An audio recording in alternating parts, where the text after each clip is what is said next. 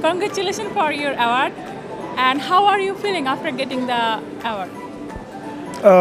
It's kind of a mixed feeling, but of course it flows in one direction. A lot of happiness, but it's kind of a big shoot to me. It's kind of humbling me, kind of motivating me, and kind of giving me a push. How was the journey?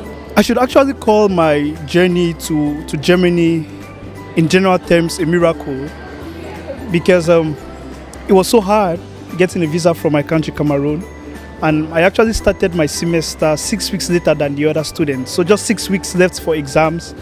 And while as a master's student, it wasn't also easy even after coming late, because I had a lot of work to do, a new environment, everything was new. But then the challenge was I wasn't sponsored, so I had to go to school as a student, but then I had to do other part-time jobs. I was so very lucky that after my master's, or in the course of my master's, I got support from GIZ, BAF, that actually took me to Kenya for my thesis. That actually gave me a lot of time to concentrate on my thesis and to do the best of myself without stressing a lot. I always advise international students to, first of all, be consistent. Take your studies seriously, keep your ears open on the floor, have an open mind. There's a lot of information available everywhere, but then if your ears are not open and if your ears are not on the floor, you miss out on this information, and information is power.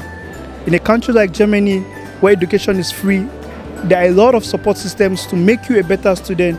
There are a lot of support systems to push you through and to make you that top academic scholar. Thank you so much for your time. Thank you very much.